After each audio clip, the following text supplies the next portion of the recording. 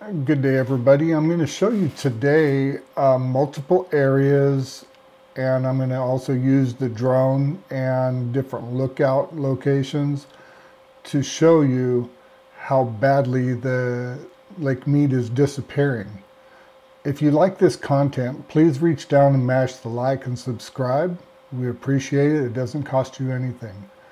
But as you can see right here, we're looking out across the marina area that has been moved from the Boulder Bay.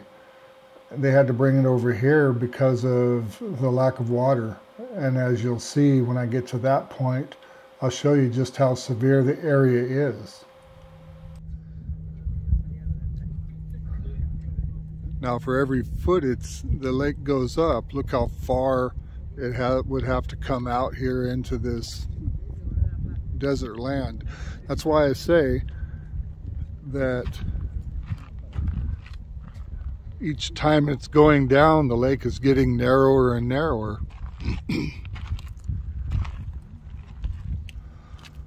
So it's going to get to the point to where it's going to go down much more rapidly. You can see way over there where the launch ramp is. We'll go down and get a better view of that. My understanding is they're extending it and widening it to make more access for boats to be able to use the lake in the next year. You can see at the tops of the islands out there where the water level could be. That's 178 feet down. It's kind of hard to tell that from here, but from the dark tips there on the mountains down to the water is 178 feet down.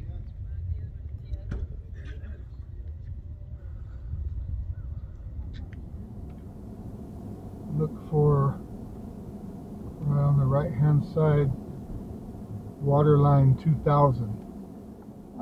No, it's on. This is the Lake Mead water level in the year 2000, way up here. Now, if you take a look, stay where you're at. Now we're going to drive down to where the next one is. Just hold. Oh, yeah? Just hold where you were.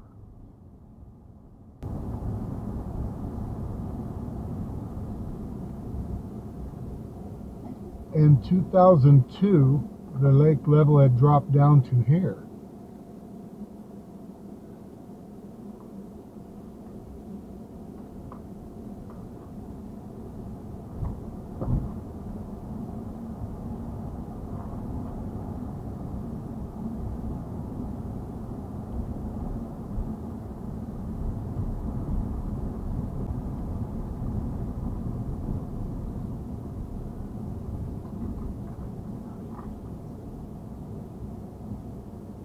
In 2008, it dropped down to here.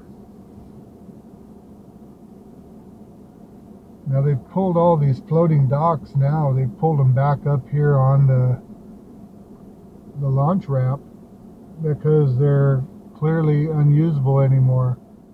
I also wanted to show you what it looked like in 2011 and 2019 off of Google Earth, just for a comparison that you can tell from the ones I just told you from 2000 to 2008. At least we didn't have to walk all the way in here. We drove all the way in. And I flew over towards... Yeah.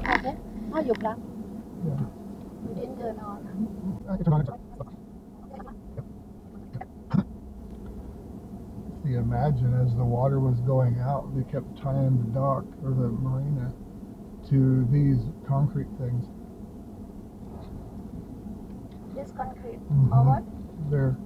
They're anchors to hold the marina because they kept floating the marina farther and farther out here till it got so bad they had to move it.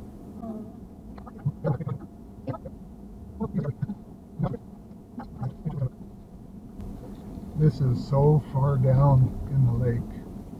I mean, it truly was where I stopped the drone looking down. Is where the lake level should be. That's 178 feet. I did it. I mean, it's GPS accurate, so you see it will come back and land exactly where it took off, or I mean basically, so it's accurate.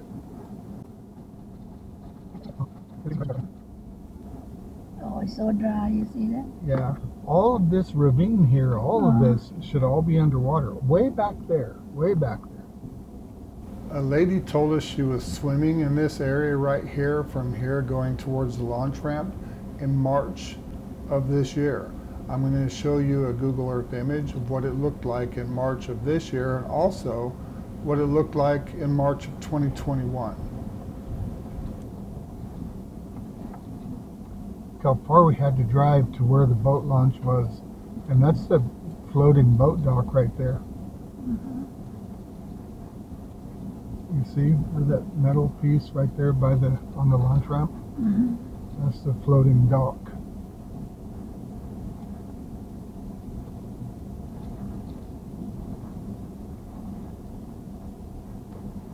The lady here.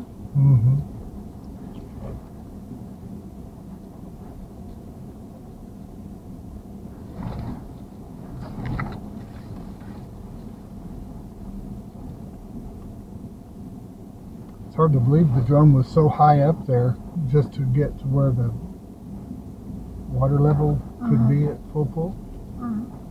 That was way up there.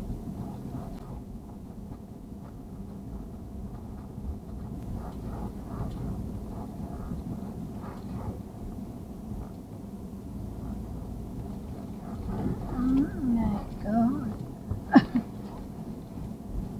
Oh, yeah.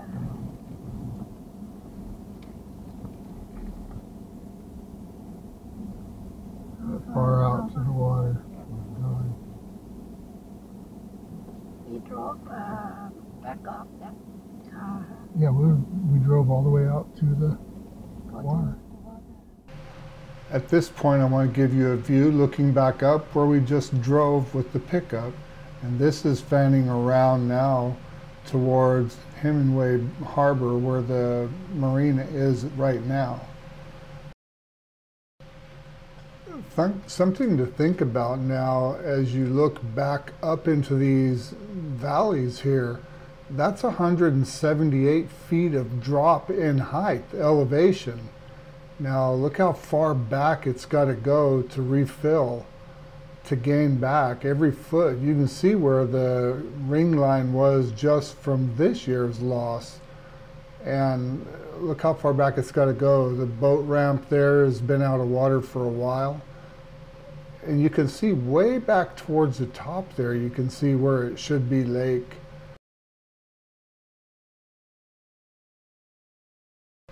At this point right now, I'm going to turn down with the drone so you can see the pickup. I've got the drone setting at 178 feet in the air, which is shooting down. The 178 feet represents where the lake top would be if it were completely full of water. And looking down at my pickup 178 feet down, it's a long ways down there.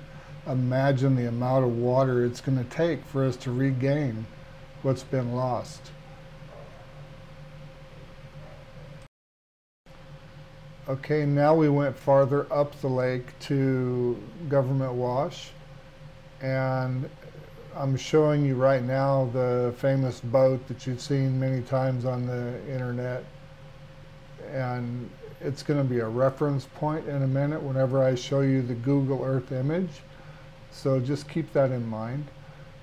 Now as I rotate the drone around, you're going to see, looking back up towards the valley there, that all of this land in front of you that's green, if you can imagine, was 23 feet underwater at the beginning of the 2022 water year.